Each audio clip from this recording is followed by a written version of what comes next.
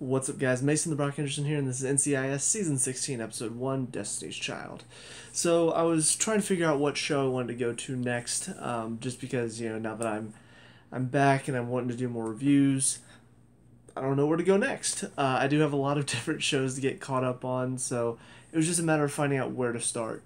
Honestly, I still do want to go towards, there are a couple shows like on Hulu that I just got that I really do want to check out, but for now, because there's still a couple games that I'm working on finishing, and so I kind of want to tackle a series that isn't going to make me think a whole lot, and if I'm not 100% paying attention, maybe it's not going to be such a bad thing.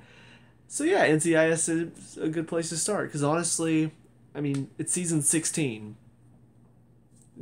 Yeah, they're honestly, it should be done. It should have ended a while ago. I had to watch some of the videos that I did just to kind of catch myself up on what happened. And yeah, so last season ended with Jack Sloan was going crazy because she heard this guy that apparently tortured her. She's trying to figure out if it was actually this guy or not, and this whole thing of, is it real, is it not? And of course it is real, and then ultimately he kidnaps Director Vance at the end. Apparently Director Vance killed this guy's two brothers. So essentially this episode is trying to get Director Vance back. Gibbs has been put in charge. They're trying to find out where he could have possibly gone. A little weird. Because the last thing we saw last season was Director Vance's plane has this Hakeem guy on it, and he's just like, you were the cause of the death of my people, infidel. I'm just like, okay. And then we start this one, and Vance is running away through the woods, and then he punches this one guy out, and then he gets captured. I'm like, okay. Really weird setup, because you're just like running, and he's just like, and this guy's just like, all right, give me your best shot, old man. And he just decks him, and he's done. And he's like, that wasn't even my best shot, young man.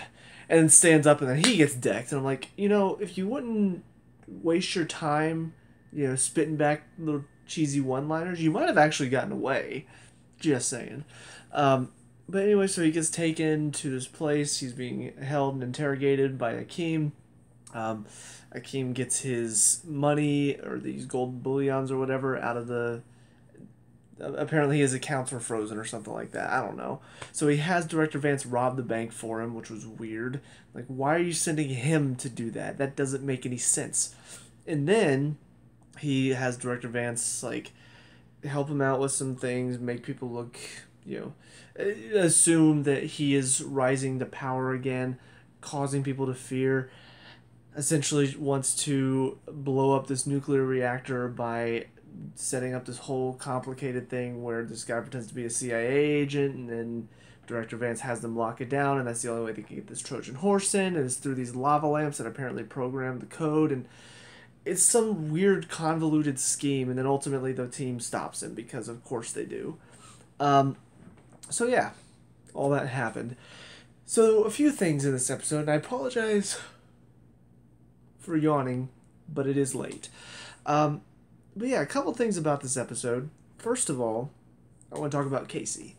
Yeah. Stop with the Abby stuff. I'm done. It's been 2 episodes since she's officially joined the team, or maybe 3, and I'm done. I am sick of her already. Because why? Oh, she's just quirky. She's basically taking Abby's role. No, she's not. She's not just taking Abby's role in the team. She's trying to take Abby's character. Like, it's essentially the writers of the show said, I know we're losing Polly Perrette as Abby, but we just can't think of any other character in that role. So let's just keep her the same. Let's just essentially make this girl the same exact person that Abby is. She's trying to be the same. But the problem is, this girl is not as good of an actor as Polly Perrette. So it comes off as extremely forced and extremely awkward. And it doesn't work.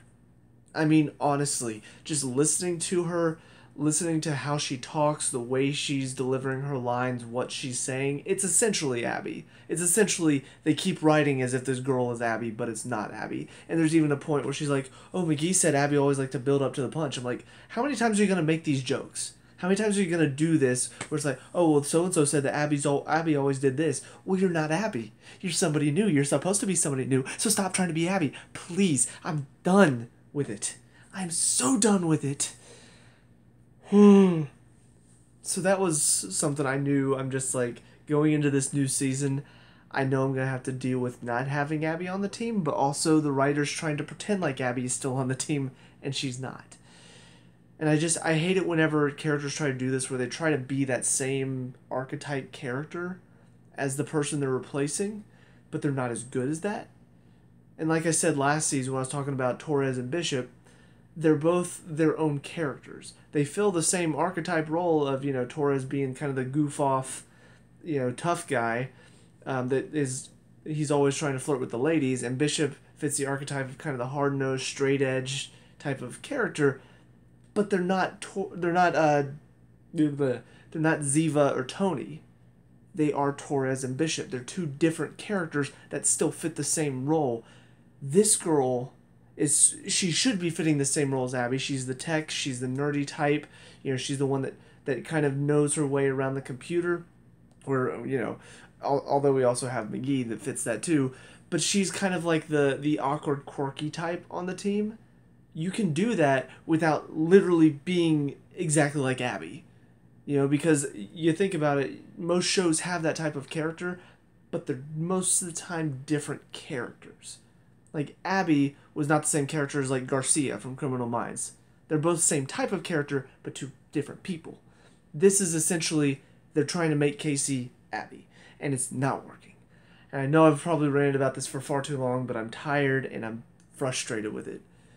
Also really frustrating, Vance. I mean, hey, here's some water. I'm CIA. You can totally trust me, by the way. I'm not working for the bad guy. I'm sorry. What? What? And Vance just goes, "Oh, okay. Sure. I'll believe that.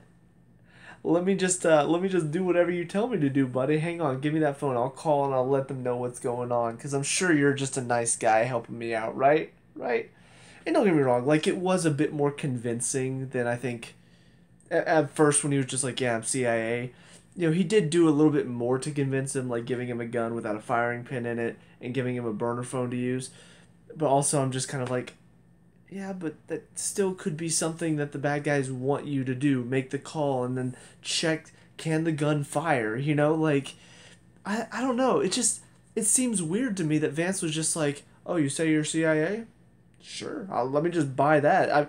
I'm sure no bad guy ever in history has sent in a guy pretending to be helpful. Like, I'm sure we've never seen that tactic used before by anybody. I bet NCIS has used this tactic before. You send in somebody that's like, hey, I'm here to help you out. Now tell me what I need to know. Or, hey, could you do this for me? Like, I don't know. The fact that it didn't even cross his mind. The fact that he was just like, "Oh, you're CIA? Okay, cool." Just ask for something that only a CIA agent would know. Ask for some sort of passcode. Ask who's your handler. Anything. But no, he just buys into it and then gives the bad guys exactly what they want. I'm like, that's too easy. It's stupidity. Because like, I think about last season with the guy that, like, they got acquitted from prison, or they got acquitted for the crime, but it turns out he actually did it and he really is a serial killer.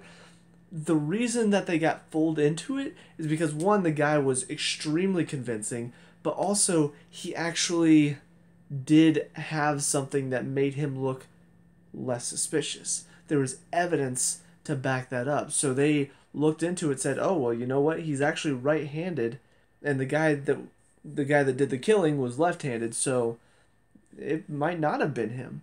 And they get that evidence and they turn it in, and it turns out, oh, well, he's a switch hitter, so never mind. He's actually, he's actually the killer. That was clever. That was a clever setup. This guy was clearly, he was very smart. He was a psychopath.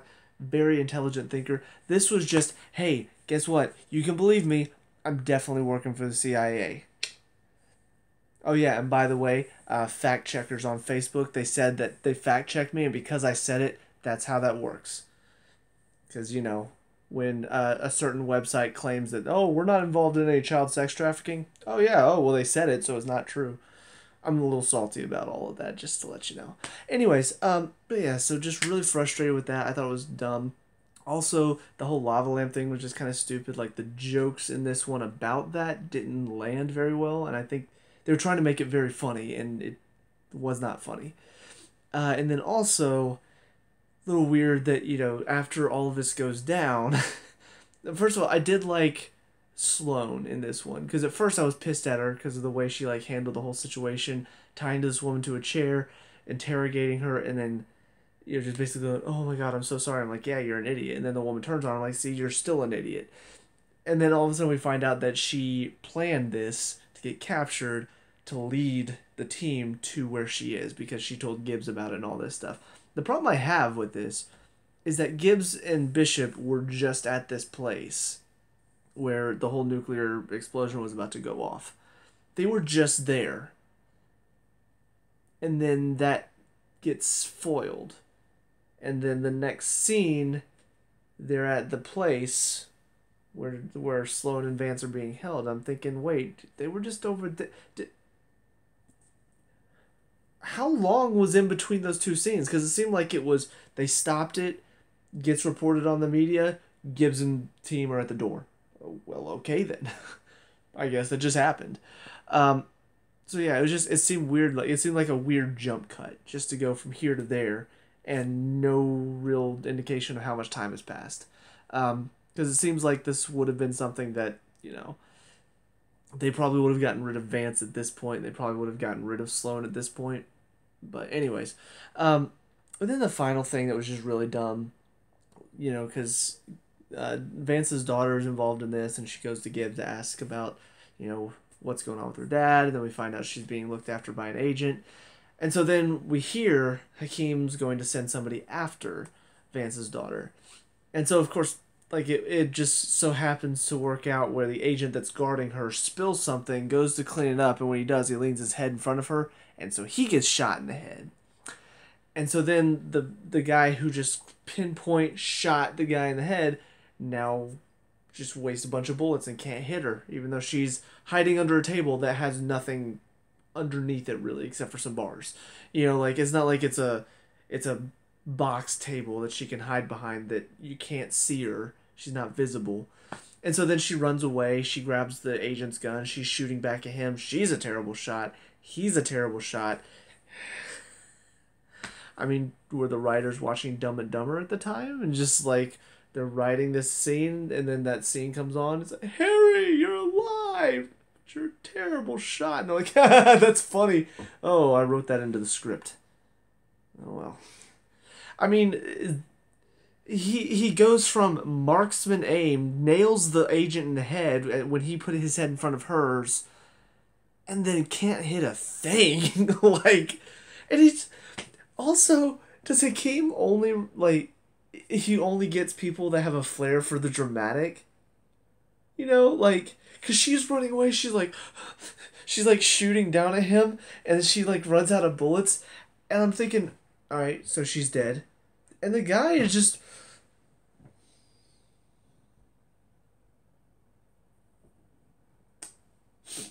And then Gibbs and McGee show up and shoot him dead. I'm like, if you're a really good assassin hitman, she would be dead. But instead you wanted to look all intimidating and menacing, so whenever she shot the shots and missed you, and you were just like, alright, now I'm going to intimidatingly walk towards you, pointing my gun, and I'm dead. So yeah, not a great start to the season. I hate to say, I love NCIS. I've loved it for a long time. But man, this does not bode well. Considering season 16, you want to see something new. You want to see anything new. You want to see, why is this show still going on? Give me a reason to want to see more episodes of NCIS. New team member, not a good new team member. She's annoying. She's not as good as Abby. She's trying to be Abby, and she's not as good as Abby. The first case is just filled with so many issues, so many holes, so many inconsistencies. Yeah, I'm not looking forward to it. So that's it for this one. On to the next one. See you there in a sec. And now episode 2, Love Thy Neighbor. So this one a bit better.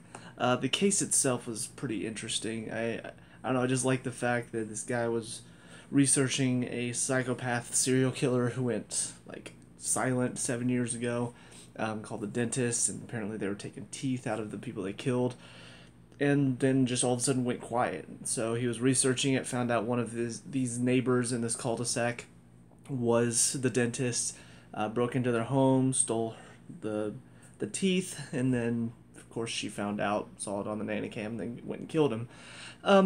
So overall, I mean, the case was pretty good. And then the stuff on the outside with Torres, kind of hit or miss. The stuff with the random guy showing up and, you know, being all racist and then also homophobic, it's like, realistically, these guys, they don't exist on the level that most TV shows want to make us think they exist. It's like, oh guys, this is common. Like, you just go out there, if you meet anybody that's like this, I mean, you're probably gonna see like several of them.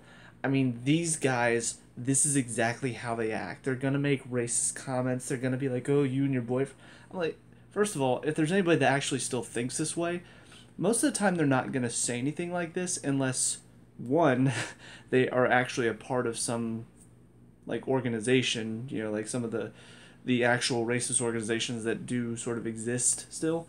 And also, they're probably not going to say anything unless they're drunk, and these guys didn't seem drunk, really. They just kind of seem like assholes. I'm like, I don't know, I hate it whenever TV shows do this, because they perpetuate this idea that, oh yeah, these guys, they exist, guys. These guys are evil, and they're still out there. I'm like, yeah, we all know this, so, like, it's not as big of a problem as a lot of TV shows want to make us think. Like, yeah, do they exist? Sure. And if they did exist, I'm sure what happened in this episode would probably happen a lot, but it doesn't. But I did like where, you know, Sloane basically told Torres, hey, beating them up doesn't really help anything. Like, it basically just sort of spreads more hate. Because, again, not a lot of times when you see guys like that is this idea tackled, where it's like, maybe punching them in the face doesn't really do anything. You know, just sort of aggravates the problem. And honestly, looking at how things are going right now, yeah, that is a good message, because hate breeds more hate. And, it is very, very true. But I don't know. Whenever TV shows tackle this type of issue, they generally don't do it in a good manner. You know, the way they do it is not very realistic. So I just always have an issue whenever that happens. But as far as what Torres was going through, it actually turned out pretty sad and sweet at the end, because we find out those sunglasses that he stepped on were glasses given to him by Reeves, and that's what has been bothering him. He still misses Reeves. And I'm like, that's good, because I do remember last season, one of the things that just really irked me is how Abby was given so much attention, and people were like, oh man, I miss Abby so much, I can't believe she's left the team. I'm like, dude, Reeves died. Are we just forgetting about him? Like, it was pretty frustrating for me that nobody's really talking about it. Bishop got upset about it in one episode, but most of the other team didn't really talk about it. And so it was nice to see an episode where Torres is still dealing with that, and he stepped on the sunglasses, and that kind of set him off a little bit.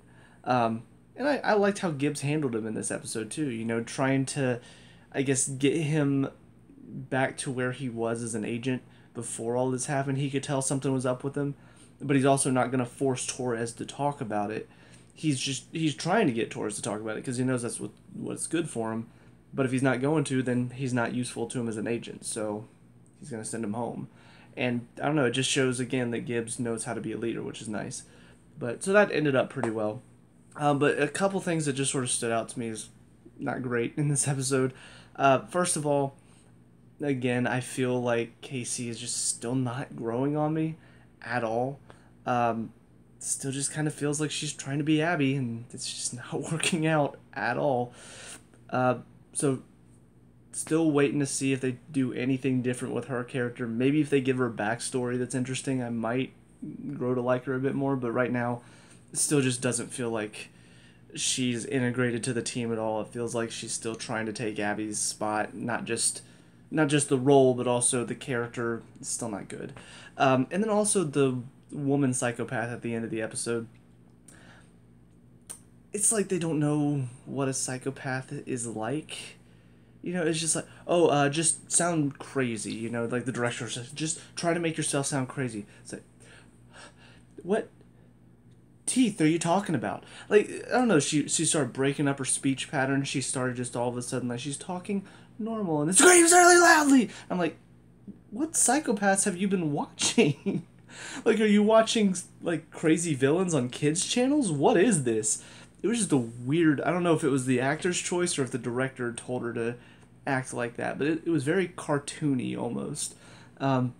It just, when you think psychopath, you think somebody who does speak a little bit crazy, but is very calm and almost like they are plotting.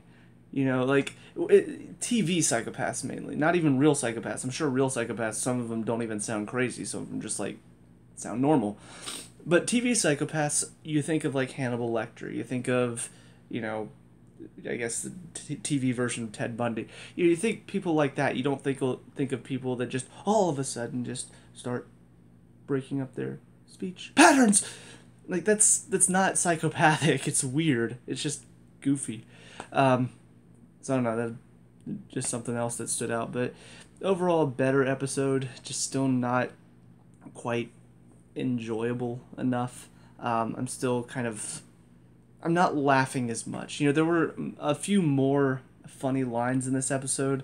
Some of the dialogue between, like Gibbs and the team, and some of the stuff with Torres going on, and, Jimmy getting into the fight. I will say there's something kind of funny about the fact that Jimmy was all excited about the fact that he got into a fight with Torres and beat up those assholes. So at the end, whenever Gibbs is like, sometimes hate just deserves a good punch in the mouth. He's like, thank you, sir. Don't do it again. Yes, sir. that did make me genuinely laugh. So there are still moments where I'm laughing because NCIS still does have those funny moments and still does have good character moments. It's just not as common. And the stuff around those laughs is just not as good as it used to be. So again, I know it's season 16, but if you're going to have this many seasons, make sure you have a reason why you're still going. And I just don't know if they really do. I think they're just sort of here because, oh, well, people are still watching it because it's kind of a guilty pleasure. People can just turn on in the background and be mindless about it. And I don't know. I just feel like that's kind of a disservice to how good the show used to be. Like, it actually used to have compelling drama, and now it's just kind of like, just turn it on. It's kind of funny to laugh at every now and again. So, but anyways, on to the last of these 3 episodes. See you there in a sec. And now, episode 3, boom. It was okay. I don't know. I felt like the whole case could have been a lot more interesting if they kept it a bit more focused. But they kind of lost focus along the way. It was seeming to be focused on this idea that, this woman, she's in this Wives of the Army or whatever it was called, Wives of War, I think. She was in this show, and her husband thinks that she's trying to kill him because she's actually a psychopath and she's driven crazy by the show. Not a real psychopath, but she went crazy after getting this fame. And then there was this guy that was apparently stalking her, and they seem to be setting up something interesting here. And honestly, if the idea that he might have set the bomb himself to kind of frame her for it and get out of this whole thing, I don't know. Like, I guess that idea was kind of intriguing for me, and then it got messed up. Like, if that had been what happened and it got messed up because these people came in and were, robbing people's mail and that's how they died. Whereas if originally, like, he would have known how to disarm the bomb, and so he was going to open it, disarm it, and be like, look what my wife did. She tried to kill me. I feel like that would have actually been a fun concept to play with, but they brought it to like they brought that idea out so soon that I was just like, okay, so that's not what happened. But that would be pretty interesting. But instead, it turns out it's this guy who, honestly, I lost track of what was going on. Like, apparently, the guy that was originally targeted wronged him for some reason, and then this medical professional declared him unfit, and so it like kept him from getting a medal for the army, and then his wife left him, and so that's why it was basically these targets that wronged him. I don't know, it took away some of the intrigue that I felt like they were building up at the beginning of the episode. And honestly, just something about the wife of the guy that was targeted originally, something about her just really set me off. You know, like I don't know, it wasn't like a good like, ooh, they're doing a good job of making me hate her. There's just something about her. I'm like, she's very one-dimensional character. She's not really written that well, and she's also awful person. I don't know. I didn't like her character at all, and I'm just anytime she was on the screen, and the fact that honestly it might have been the fact that McGee was kind of like fawning over her a little bit, and I get the fact that he's really in love with the show. He and Delilah watch, which they did make hints. I did find it kind of funny because it seemed to be dropping some hints that it's like, oh yeah, I'm sure Delilah really likes this show because he just kept gushing about it. But it's the fact that I don't know, he saw how awful a person she was, and yet he was still just kind of like, oh no, she doesn't have anything to do with this. Oh, I'll go help you with the stuff out of your car. I don't know, like for me, McGee seems a bit more intelligent, and I know sometimes he can be a little naive, but it feels like he's grown past this. You know, I think this would be funnier if it were Torres, you know, because he just sees a hot woman. It doesn't care how shallow she is. But for McGee, he's not like that. So the fact that he was so taken in just because she was a celebrity from his favorite show, I felt like they could have played more into the idea of, hey, don't meet your idols. You know, that would have been funnier for me, but they didn't do that. And they also made her a despicable character. So I didn't really like her story at all. And it didn't even play into the reason why the bomb got sent in the first place. At least not that I might have missed it, because like I said, I'm not fully paying attention to these episodes, but I believe it was the husband that did something wrong to the guy who sent the bomb. So anyway, aside from that, we also see Leon. He's going to physical therapy, and I did find it a little bit weird that they were like, hey, you're good to go, and he just was like, actually, I still feel pain. Can I stay? I don't know. I don't know if it's that easy to request another week of physical therapy. You know, and the doctor's looking at you and like, you're good. I had to ask my dad about it because he knows more about physical therapy than I do.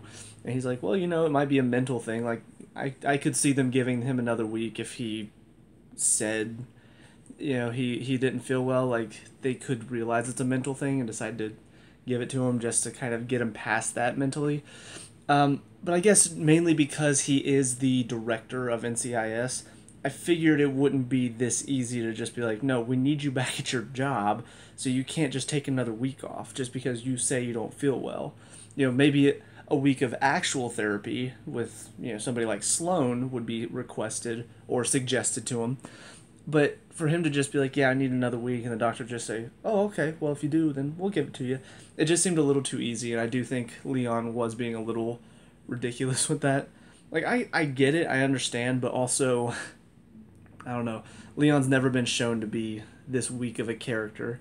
And I get the fact he did, I will say, something just kind of popped in my head. I did like the fact they addressed the fact that he made a mistake.